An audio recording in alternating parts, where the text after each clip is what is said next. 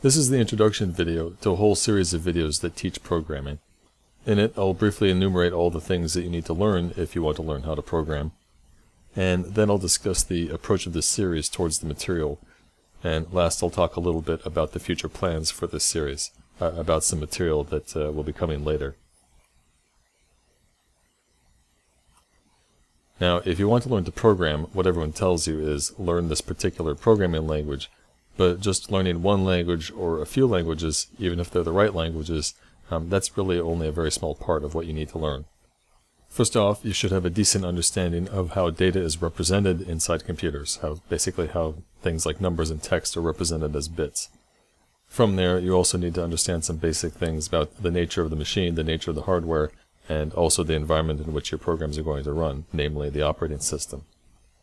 And to do our programming, we use a wide range of tools, that is, existing programs to do our programming, compilers, interpreters, text editors, debuggers, terminals and shells, version control systems, build tools, profilers, code generators, etc., etc. There's quite a long list there.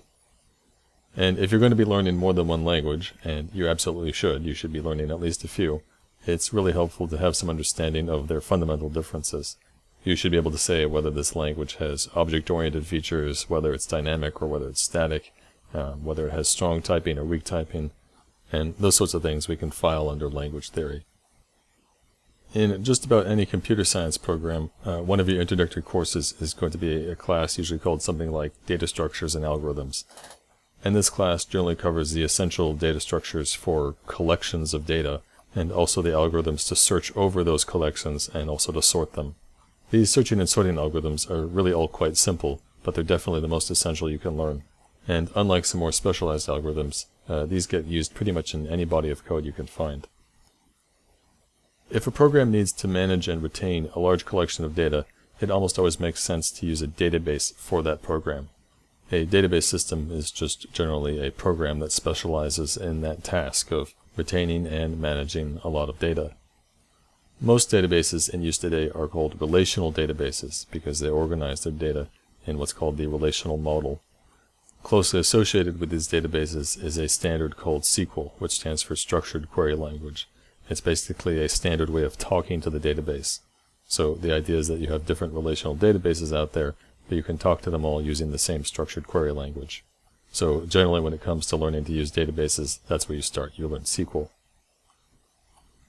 Tons of programming these days involves the internet and the web, so you're going to want to learn about internet and web standards like TCP/IP, which is the standard protocol for the internet, HTTP, which is the standard protocol of web browsers and web servers, HTML and CSS, which are standards for the description of web pages, and then also you should learn what's called server-side web programming, which basically refers to programs on web servers which generate the pages you see when you visit a site. Now, security, to a large extent, is a specialized expertise within the domain of programming. Not all programmers are experts in security. However, there is a good set of stuff about security that every programmer should know, including some basics like how does encryption work, what kind of vulnerabilities can a program have, and what are some best practices for avoiding security problems in your code. A good programmer should also be versed in some more general coding practices, meaning basically that there are some generally accepted ways of writing good code rather than bad code, and any good programmer, needless to say, should strive to write good code. There are also what we call methodologies of programming, which refer more to the general strategies of how do you go about your projects. How does an individual programmer or a team of programmers or a team of programmers and all sorts of other experts like graphic designers and managers, how do they actually go about the business of undertaking a project? How should they plan for the project? How much planning should they do? Things along those lines. A prescription for how one does all that stuff, that's called a methodology. And of course there are conflicting methodologies out there.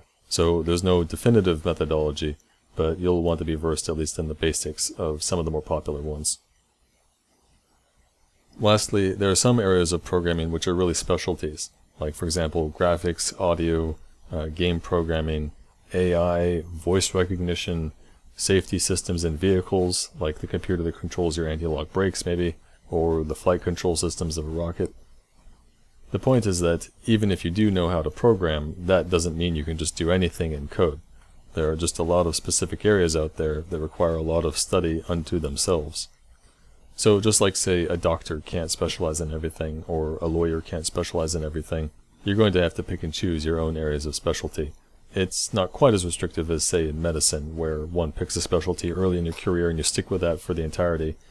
Programmers quite commonly transition between a few or several specialties over the course of their whole career. Just understand that when you do decide to pick up a new area of specialty, it's almost like you're going back to school. So, the main specific specialties aside, everything I've listed here is covered by this series, with only a few exceptions where I haven't yet completed the videos. Namely, data structures and algorithms and security. Those are the two big pieces missing. But I'll probably have those in place in the next few months. You can see the list of these videos either from my YouTube channel, or better if you go to the codeschool.org site and click on Core Units. That shows you the list in the order in which you are intended to view them. So if you're just starting out and you haven't programmed at all, you're going to want to follow this order. Also note that on this page you have more than just a link to the videos. In some cases there are some notes you can look at, and in some cases a bit of supplementary material. Now again, the order you see here on this page is the prescribed order, but I have to admit that some of the earlier videos are a bit of a slog. I have in mind here the second and third video, numbers as bits and bits in text. Those two videos explain how data is represented as bits, namely how do you represent numbers as bits and how do you represent text as bits. They are actually two of the shorter videos, but by the nature of the material they are a bit dull, and it doesn't help that these are two of the earliest videos I did. And when I listen to them now, I think my voice gets a bit drony and mumbly, even more so than usual. So at some point in the future, when I go back and revise on my videos, I'm going to start with those two. So in the meantime, I will say, give them a try, see if you can tolerate them. If you find yourself zoning out when you try and watch them, go ahead and skip them. The notes on the site for those two videos pretty much summarize what you really need to know. Now, you're probably wondering which programming language I teach, because which programming language a learner should learn first is one of those topics which programmers like to debate endlessly. My answer is actually that you should learn more than one language, and those languages are JavaScript, Python, C, and Java. Where the series starts off, though, is with a language I made up myself, which I call Pidgin. The idea behind Pidgin is that it's a reductively simple language that introduces you to all the core concepts you will find in real programming languages like Python, C, and Java, yet it lacks the distracting complexity of a real language. So the very first video covers Pidgin, which in its entirety takes about 90 minutes to explain. Once you've gotten the gist of Pidgin, it then becomes easier to learn JavaScript. And once you learn the gist of JavaScript, it likewise in turn becomes easier to learn Python. Pidgin, JavaScript, and Python are all classified as dynamic languages. At the superficial level, the code written in these languages looks quite different, but the semantics underneath, what's being described by the code, is very, very similar. So they actually complement each other really well. The C language, though, is a static language, and also it was designed with very different goals in mind. It's a language generally geared for more low-level programming. Like, for example, most of the Linux operating system is written in the C language, whereas, say, you would never write an operating system in Python or JavaScript. Strangely, though, at a superficial level, the way C code looks actually most closely resembles JavaScript. So the syntax which you learn in JavaScript actually helps prepare you to learn C. Though I should note the semantic differences between C and Python and JavaScript. Yes, C is a static language designed for quite different purposes, yet there really is a common set of concepts that are shared between all these languages. So it's not like the concepts you learn in JavaScript and Python don't carry over when you learn C. The basic essence is still there, just with some twists and some new complications. Lastly, the Java language, not to be confused with JavaScript, which, despite the name, is really a totally separate language. The Java language, like C, is a mostly static language, and it sort of hovers in the middle ground between the low-level programming of the C language and the high-level programming of languages like Python and JavaScript. Java is actually the one language here you can skip if you don't want to bother. I include it because it is one of the most popular languages out there, but also because Java represents a certain approach to object-oriented programming, which you also see in a language called C#, which confusingly is not really like C all that much. It's much closer to Java. And the object-oriented approach of Java also quite resembles what you get in C++, which also confusingly is a language that was based off of C, but added some features for object-oriented programming. So learning Java is not just useful for its own sake, but it also, I think, is helpful if you want to get into learning C++ or C#. You could, of course, just learn those languages directly, but I think Java is actually the better starting point. Now, in my coverage of these languages, I attempted to cover them as comprehensively as possible, that is, not leave out any details or features, because I know from my own experience how annoying it is to learn a language, say, from a programming book, and then go out in the real world and encounter actual code in that language and find all sorts of examples I can't understand because they use features which weren't covered in the material I read. That can be extremely frustrating because generally when you look at code and there's something going on which you don't understand, it can be very hard to try and find an explanation for what you don't understand by doing a Google search because you don't know what to search for. So comprehensive is good. On the other hand, when you're learning, you really want to learn those things which are essential first, without any distractions of all these other complications. So the solution I hit upon is that in the videos I will cover mostly those things which are really essential. Anything non-essential for your understanding of how the language works, that gets punted into other material, like say into the notes that you'll find linked on the site. At the very least, when there are aspects of these languages which I don't cover, I try and be very clear about which things I've elided over so you can go and look them up yourself. More generally, when I make these videos, I always have in mind this distinction between concepts and particulars. Whereas what I call a particular is just a factoid. It's just a piece of data you can memorize by rote. A concept is not just something you can read and memorize, it's something you have to actually understand. And while it's true that learning a whole bunch of particulars is difficult, and learning programming involves lots and lots of particulars you have to learn, the nature of particulars is that they are much easier to learn when you have some conceptual framework on which to latch them to. Particulars in themselves just tend not to be very interesting. So quite often, someone could say a particular thing to you dozens of times, and you would still forget it. Concepts, on the other hand, while much harder to absorb, once you get them, they're much more memorable. So my basic approach is that concepts always come before particulars. So the question then is, how do you best present concepts? Well, my theory about this is that there are three of what I call modes of exposition.